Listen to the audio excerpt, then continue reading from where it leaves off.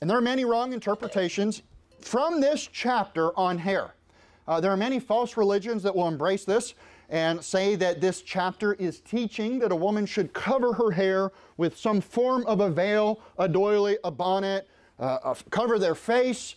And there's really some bizarre interpretations that come out of this chapter. And I just want to strengthen you in the simplicity of the word, that all the answers are here. We don't have to go to a concordance. Most of those are wrong in this chapter. We don't have to go back to the Greek or the Hebrew. You're probably not smart enough to understand of it. Well, some of us are, but that's another conversation for another day. But you don't need it, do you? If you go to the Greek, you would understand, it would agree with this here. The Catholics and the Mennonites and the Hebrew Roots movement today, they want women to put something on their head to represent obedience toward God.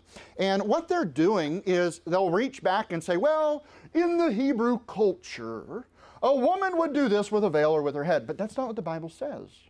The Bible nowhere commands that a woman should wear a veil over her head to please God.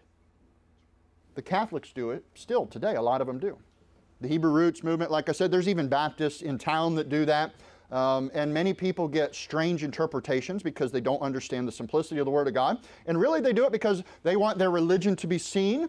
They want their works to be seen because most of them are not faith alone in the Lord Jesus Christ for salvation. They have a salvational issue. They have a text issue. They're reading from the critical text where it criticizes the truth and it changes the words of God into something that even their version of the Greek doesn't say.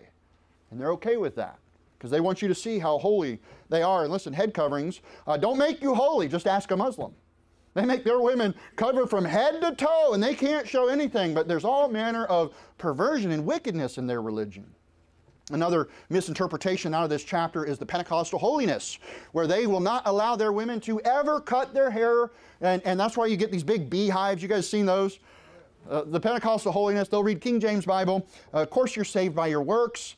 And you can't cut your hair, and the women, a lot of times they'll wear really heavy makeup. Not that makeup in itself is necessarily wrong, but I mean, boy, they cake it on, and then they got this really big hair, and it's like, don't you see my holiness? And it's like, well, you're trusting your holiness to get to heaven. It's filthy rags. Now, the answer to the next dozen or so verses is right here in the chapter. So before I move past verse 4, I want to give you the answer. It's like showing you the answer before we do the problems so you have a better understanding, okay? Look at verse number 14. Move ahead to verse number 14. Doth not even nature itself teach you that if a man have long hair, it is a shame unto him?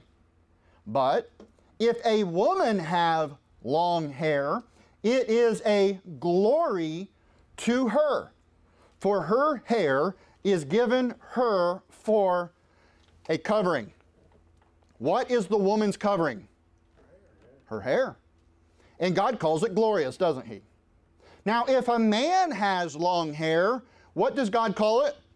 Shame. A shame. That's shameful. You should not do that. That's absurd. That's wrong.